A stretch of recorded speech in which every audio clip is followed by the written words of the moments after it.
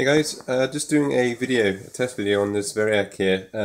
John, High Voltage Project, pointed out in my last video on this Variac that the actual voltage on my analog voltmeter here wasn't actually increasing as I turned the knob to maybe a quarter of the way around there. So what we're going to do today is actually prove to see if that is the case, whether this is not working properly or whether maybe the voltmeter wasn't working properly. So as you can see, I have counted each individual winding on this Variac.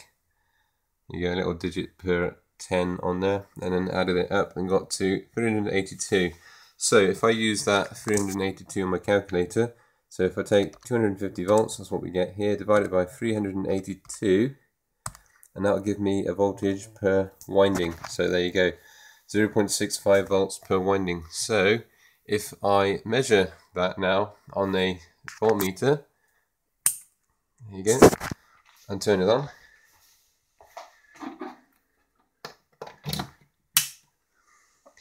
turn this Variac on, I'm running it from the Variac, take it up to 100%, just a little bit down just to get that 250 volts, so we'll measure just to make sure it is 250 volts. As you can see guys, 251, that's pretty close. One thing to say is that this is a completely live test. This is all on. This is very dangerous. I'm a electrician, competent electrician at that, so that's fine for me to do this, but anyone with very little experience, I really wouldn't advise trying this kind of thing. Use ohms instead and just get readings like that, but for today we're doing it with volts just so we can show basically what's going on. So if I measure now with my probe very carefully, sticking onto that winding now, the first winding, I can get 0.66 volts, so that's about right, you know, for the first winding. If I go up again, it's very tricky, it's very tiny, 1.3, so yeah, that's about it again. So what I've got here, there is a mark, and that shows 25% of the way round, 50% of the way round just there guys, and 3/4 of the way around there. So half of 250, no prizes for guessing, is 125 volts. There you go, 126 thereabouts. That's good for the input voltage. It varies ever so slightly. So if we go down to a quarter, ooh, that's very tricky to get onto. There you go. So that should be 62.5, which is pretty good. That's very close. And then we'll go around to 3/4, which is just here. And that'll get us, should be, hold on. There you go, should be about 187, 185, so that's pretty good. So we can prove with this now that the voltage is pretty consistent. If I start here and brush it along, you can hear it clicking guys, so you get an idea. This multimeter is a 6,000 count meter, so when it gets to 60 it will go a bit funny. You can see it's increasing nice and smooth, getting all of those volts there that you should do. It's not jumping up too crazy, or it's falling off. There you go, gone a quarter of the way, and it's where it should be. 70. This is tricky guys, try not to electrocute myself on that, that would look pretty silly. Very carefully. So yeah, so that's going up nice and evenly, especially on the first quarter, so that proves that it wasn't the Variac actually causing that to happen. It might because of the way I was turning the knob on the top, because obviously you can't turn something quite as constant if you're doing it with one hand. You can turn it like that, which is a lot smoother. Maybe I should try that, or maybe I should attach some sort of knob onto here so I can have it like a fork truck steering wheel, you know. Make it a bit more consistent.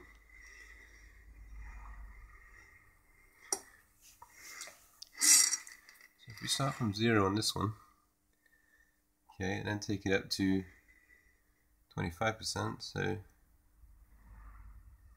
yeah, it's a little bit 40%, 50%.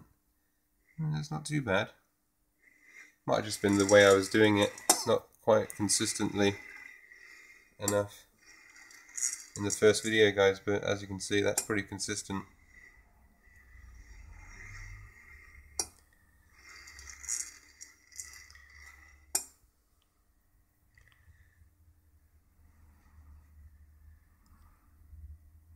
Yeah, that's quite responsive. Could be the speed of it. It's obviously, if you move it quite fast, it takes a little while to respond. I can show you by turning it off. Takes a little while to respond, these old analog meters, but they are great for showing you guys a nice visual indication of the actual voltage I'm using for stuff, instead of a multimeter like that, which gets a bit upset when it goes to over 6 on any of the numbers on there. Just tends to go into an OL, and then it drops into a different actual order of magnitude on there. So yeah, it's just an easier way. That's why I use these meters, guys. It just makes it easier for you guys to see on YouTube, especially if you're not watching it in in full quality. It just makes it that little bit easier. As you can see, it's a pretty big meter. I'm not touching the back, guys.